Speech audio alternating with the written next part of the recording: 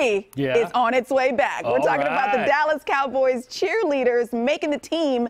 Starts again on Tuesday of next week, and we have the DCC representation, Kelli and Judy. Good morning, ladies. How are you? I see you. Listening to your weather, it sounds like it's colder there than. Sounds like it's a little cooler there than it is here in Texas. Yeah. Okay. So what's the temperature in Texas right now? We're 70. We're hovering at 73 and sunny, and y'all sound kind of chilly. Yeah, it's a little chilly, and we have fog. Ew. Ew. Ooh. Yes. Well, listen, it's going to heat up. I heard that. On Tuesday as making the team makes its way back to our sister network on CMT. So excited about this. This is season 15. You guys are just rocking it. Thank you. And you know what? We're you guys are California. We've got 4 ladies in this season's show. We've got several from California, but we might have 4 ladies on our team. Maybe you'll have to tune in and see. But California represents. I love it. And this is what's so fun about the Dallas Cowboys cheerleaders is everybody from around the country wants to be a DCC. Judy, you have been a member of the team from the 80s. Your daughter has been a member of the team.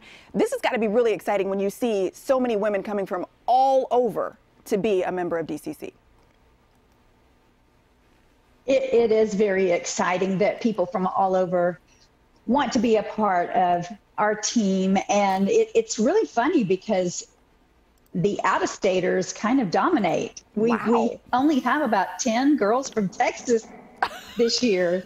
And having virtual auditions opened up the door to a lot more people this year that might not have been able to travel to Dallas when we had our auditions. And so we had 1,500 apply and audition this year.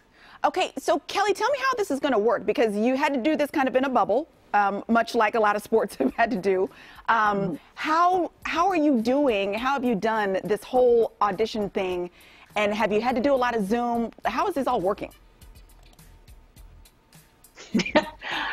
You know, that's a golden question.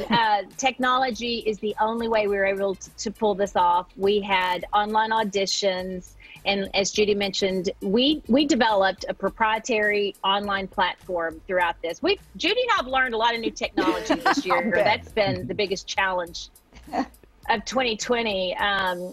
But we had ladies submit, we had to develop a platform where ladies could submit dance videos, and then we also needed to see them interview, and then we need to be able to judge on the back end and judge and tabulate from our different sheltering in place at the time for our judges. But we did it, and a lot, 1,500, like Judy said, applied, and that part was kind of exhausting for us because we watched individual files, you know, oh my gosh, every day, every hour. But it was such quality judging that when we finally met the 49 people that made it into the bubble in Texas, we were sequestered in an entire tower at a hotel.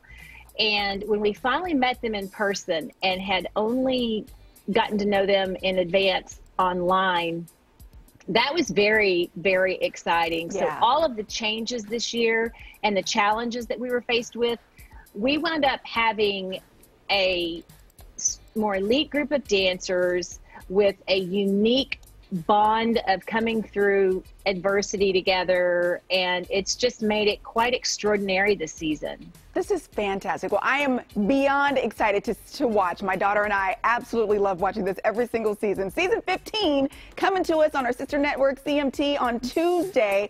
Dallas Cowboys cheerleaders making the team. Ladies, thank you so much for sharing all the seasons that you have with us in the past. And thanks for sharing some time with us this morning. Appreciate you both. Thank you so much. And send some of that Texas warmth this way, because it's a little cold. Stick around. We got more Good Day coming up after the break.